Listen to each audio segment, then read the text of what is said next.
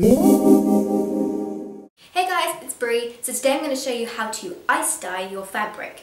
So a lot of cloth pad makers, you might notice, dye their fabric, and it's always the natural fabrics like bamboo velour, even cotton flannel, and everything that's got a natural fibre in it. You can't ice dye, using this method at least, fabrics like minky and suede cloth because they are made of polyester.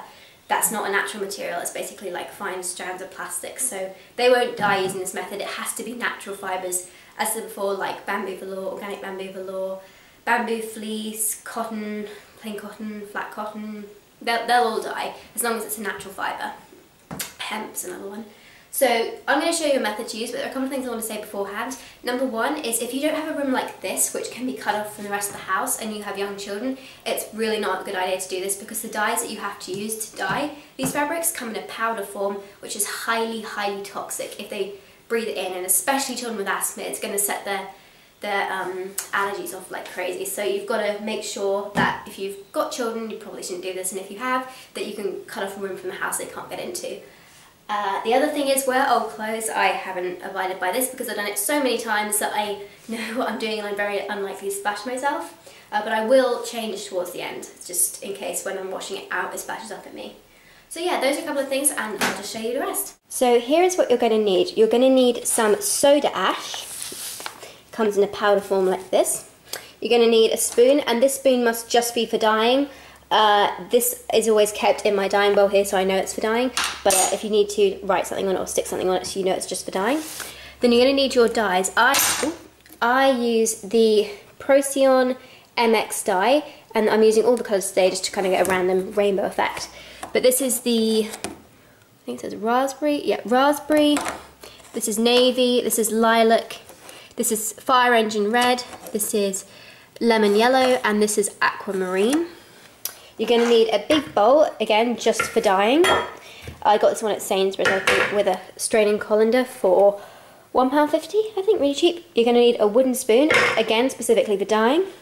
You're going to need a mask, because like I said, these are toxic, so you need to wear protection when you're doing them. You're going to need a jug, and this can just be an ordinary jug, because you're only going to have water in this. And you're going to need some fabric. This is just a fat quarter of bamboo velour. You can see it's organic bamboo velour. It's very soft. You're going to need a pair of rubber gloves. You can use the disposable gloves as well, but I've just, to save money, got some of these. And I've got another pair of gloves here. This is not a necessary thing. This is just because the ice, when I'm breaking it into this bowl is just for the ice. It's very cold, my fingers always get numb, so I just wear a pair of gloves just for that, but you don't have to have that. Obviously you're going to need a bowl to put your ice in, and then of course you're going to need your ice. So this jug can hold about ½ litre of water. For every jug of water I put into this bowl, I want to add 1 teaspoon of the soda ash. So I'm going to go ahead and put as many as I can in here. I'm probably going to use about 4 for this bowl because a fat quarter is not that much. I can use about a maximum of 1 metre of fabric when I'm doing this method, but I'm using a small amount today just because I want to show you how it works. So I've put 3 jugs of water in here, actually that's all I needed. So now I need to add 3 teaspoons of soda ash, and I'm not wearing my mask at this point, but you can if you want to. It's the dye you need to worry about. So 3 teaspoons of this. 1, 2, 3. And then you just need to stir it in. If it looks dark, it's because it's a bit stained from other dyes. But you can do this with warm or cold water, it doesn't really matter, but warm works best. So when the majority of the soda ash has been absorbed into the water, there's still a couple of bubbles on the bottom, but that's okay. You can add your fabric. It's a good idea to wash this fabric in the sink before you do this, but I've never bothered to do that and I've always found it works fine. You'll find that bamboo absorbs and starts to sink in quicker than others, but I'm just going to use a spoon to press it down in until the full piece of fabric is immersed. And there you go. You can see it's all now in the water. So I'm going to leave that for 15 minutes to soak. Right, well while the fabric's soaking, I'm just going to show you how I've set up the dyeing area. You need a big container like this that comes with a lid that you can clearly secure onto it. This is so that when you take your mask off, you're not going to breathe in those particles. In here, this is an extra thing, you don't really need this, but it really helps, I find, with ice dyeing. This is a cake stand, I think, and it's just plastic, and this is what I'm going to put the fabric on top of. And I just put the dyes here on a piece of kitchen roll so I can throw any excess dye that might fall off away. But that's just how I've set up the dyeing area. So when your fabric has finished soaking, you just want to pour the excess water away.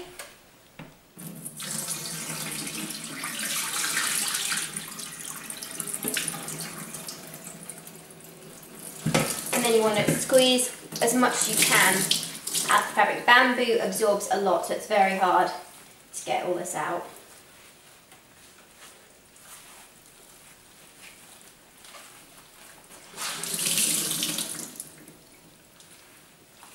So once you've done this step, you have a couple of options.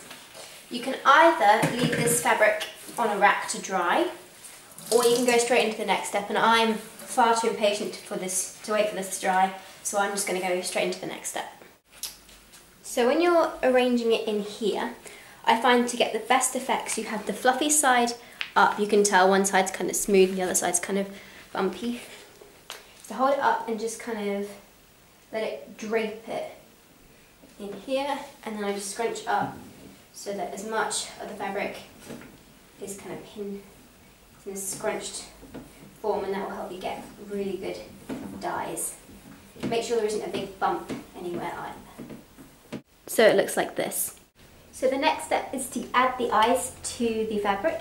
I've got my mask on in preparation for the step after this, but you basically just want to place it in random parts around the fabric. And I didn't realise I didn't have really that much ice in the freezer, so I would usually do more than what I've got so that I cover the entire fabric in ice, but this should be enough for today. So this is what it looks like. And next it's time to add the dyes. So I'm going to start off with the lightest colour, yellow. Unscrew it. And you only need a tiny bit, because this is very, very concentrated, trust me. It's about that much. You sprinkle it over. I'm just doing a random pattern all over, so it'll fall where it wants to. I'm going to do that with all the colours, just sprinkling them anywhere I want to.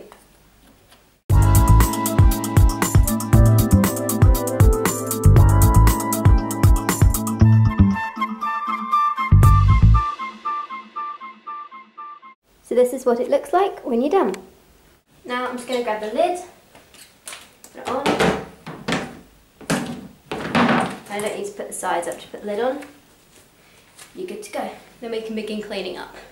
And just to show you guys how concentrated the dyes actually are, you can see here there's barely any dye on here. This is the spoon I've just used. I want to run under the tap.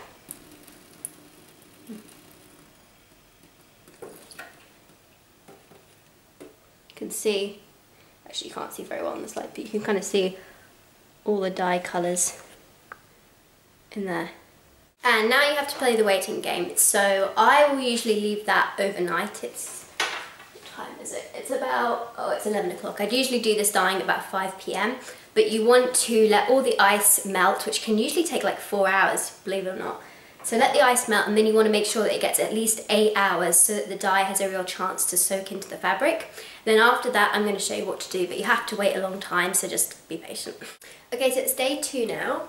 I left it to soak overnight, and you can see, hopefully, in there is your ice dye. So what I'm going to do now is I'm going to take this whole thing over to my kitchen sink, and I'm going to rinse it out in warm water. You don't want to do hot, but you can do cold. The only thing is your fingers start to go numb, so I would really recommend that you rinse it out with warm water, and you want to rinse it out until there's barely any dye coming out when you squeeze it. So that's what we're going to do now. So if you wondered if why I'm not wearing my mask anymore, it's because the dye has now mixed with the water, so it's no longer in its powder form, and therefore it's no longer as toxic. But it will stain your fingers, which is why we're going to wear gloves. It's just not dangerous anymore.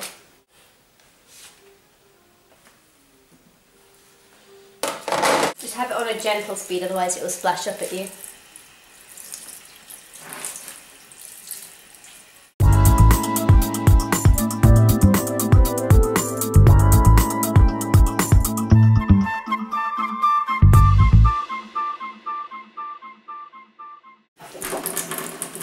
So I think the water is running pretty clean now, so I'm going to move on to the next step.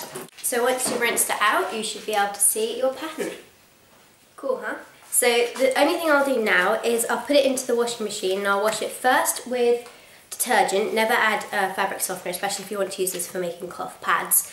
I'll add it first with a kind of warm wash with detergent just to get any excess dye out. Then I'll put it in again and I'll do a wash without detergent that time, and it should come out pretty clean after that. So that's how you can ice dye. And you can see the bamboo shows up the colours pretty well. They tend to show more vibrant colours, and cotton velour tends to be a little bit more, well, they're still bright, but then a little bit not as vibrant, so to speak.